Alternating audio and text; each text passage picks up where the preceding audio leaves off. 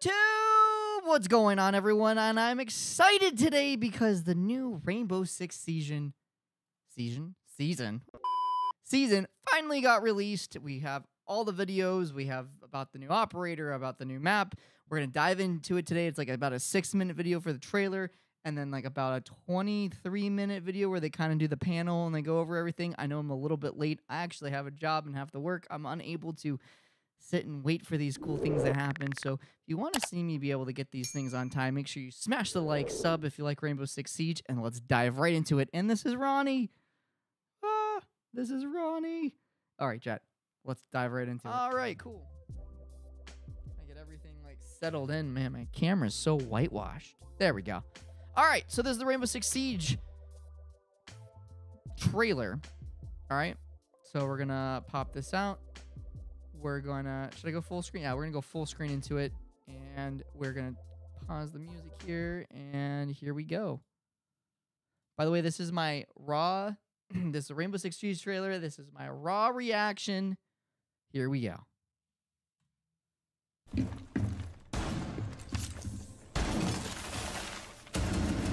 Oh, cool, he's got Mav's DMR. Nice. Operation Deep Freeze is descending on Rainbow Six Siege and introducing an operator whose gadget is designed to cool off attacker rushes and ice out attacker gadgets. His name is Tubarão, and I'll tell you all about his cryogenic Zoto canisters and his powerful loadout about 45 seconds from now. Operation Deep Freeze also delivers a new map, the Secret HQ.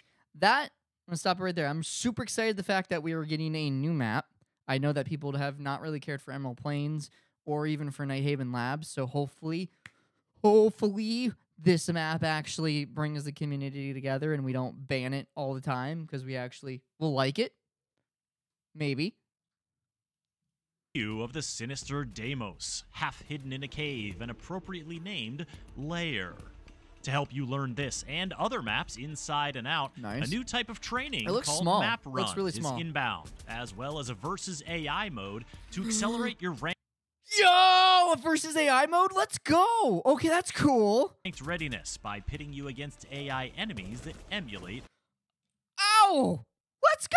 Oh, that's actually really cool. Oh, cool. Real players. Heck yeah. You also want to keep an eye out for the frag grenade update and update your tactics. Okay, I'm a little sad about that frag grenade update. Let's get into it. Time to dive into Operation Deep Freeze. Nice. Speaking of diving, the new operator is actually something of an undersea adventurer hailing from the Azores archipelago off the coast of Portugal.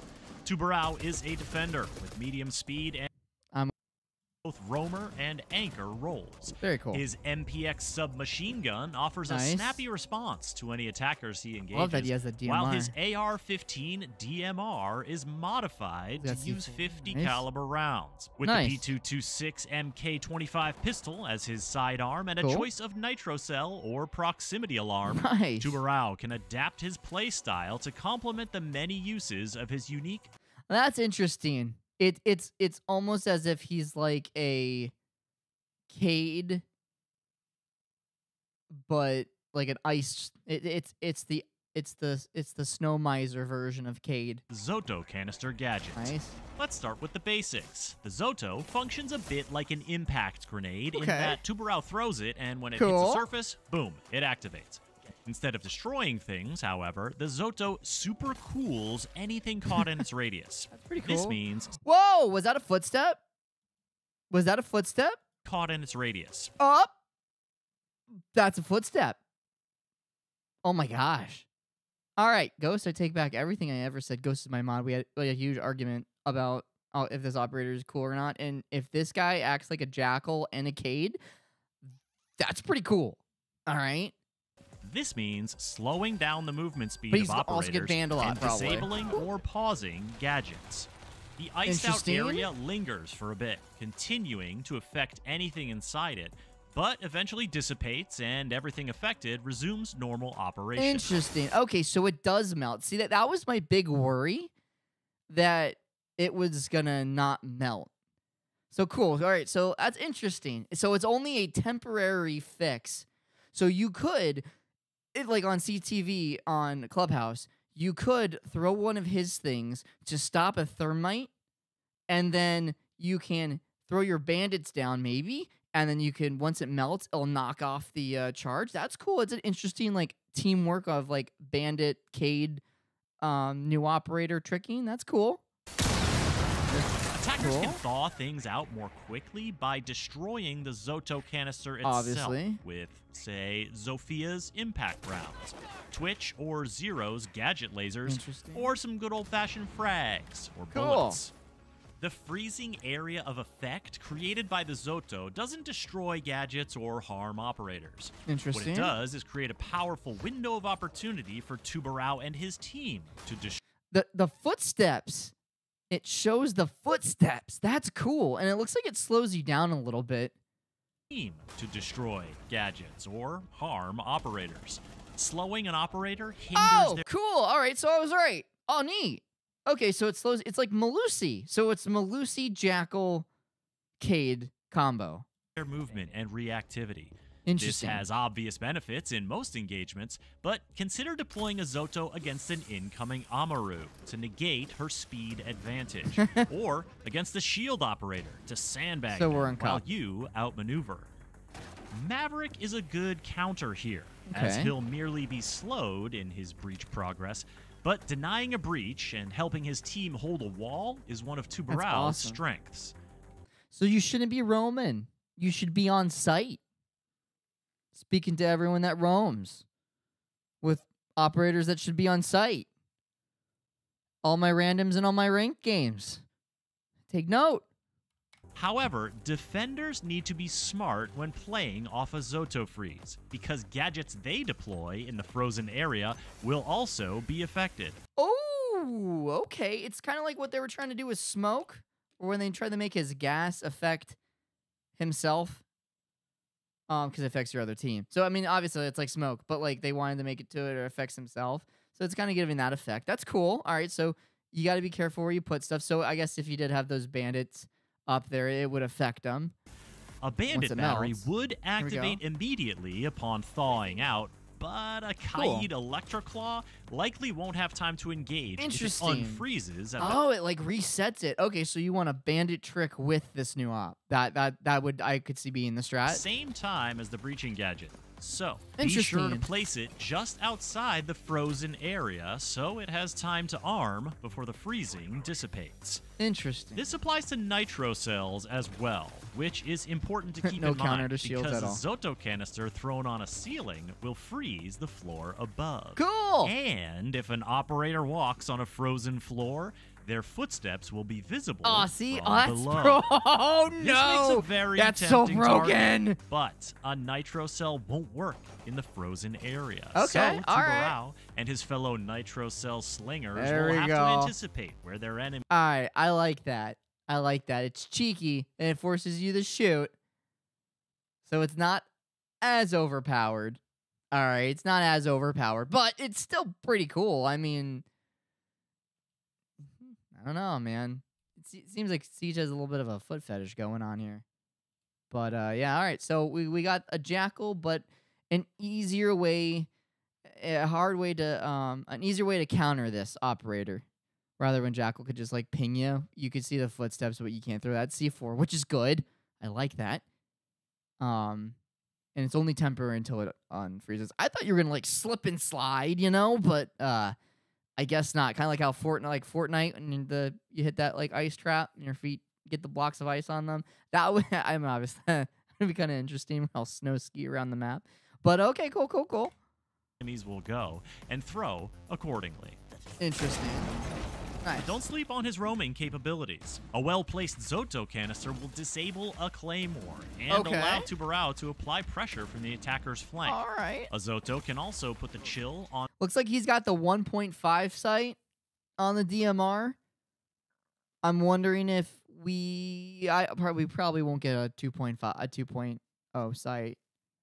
But that'd be cool. I mean, 1.5, I think the 1.5 sight still has broke the game, but like interesting. It still feels like they're copy and pasting guns.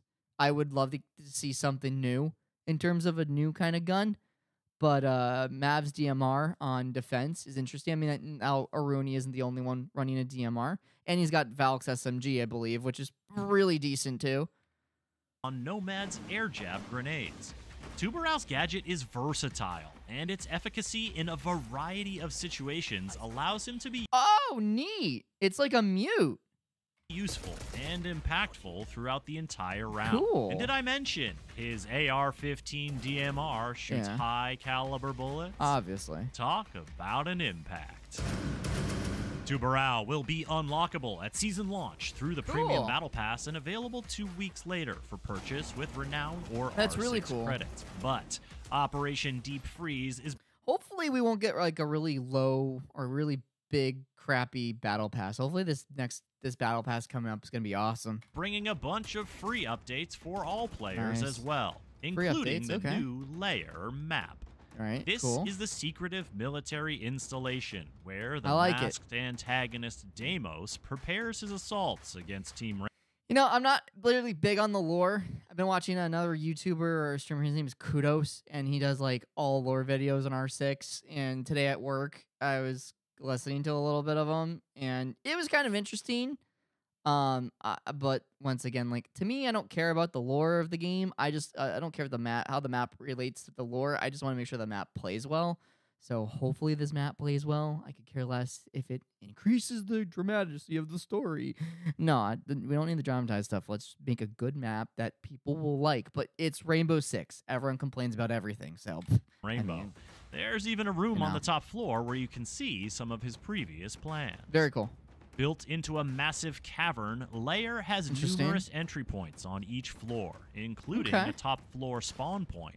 So defenders will have to make the most of the prep phase to Emerald prepare Plains for aggressive entry. Labs had a baby. There's more to come in Operation Deep Freeze, but one more thing you'll want to note as you prepare for launch is that you'll no longer be able to cook frag grenades. That bums me out. I think that was a kind of a unique part of Siege that brings the tactical. I mean, cooking grenades in games are fun. I think not everyone's good at it, but you know, alone for the people to cry about. We want to recognize new players in the game. I think like new players could adapt and learn this, and it took me a little while to kind of get good at it. So I don't like that they're getting rid of it, but whatever. You can shorten the fuse timer a bit by bouncing them off of a surface, but you'll have to adapt your timing and positioning if you want to keep using them to deadly effect. As part of right, you want to keep using them to deadly effect. It's like they're acknowledging that grenades now are kind of useless, which it's the whole reason why is they want to make it so that people stop picking operators based off of them having grenades. I think that you should give everyone grenades.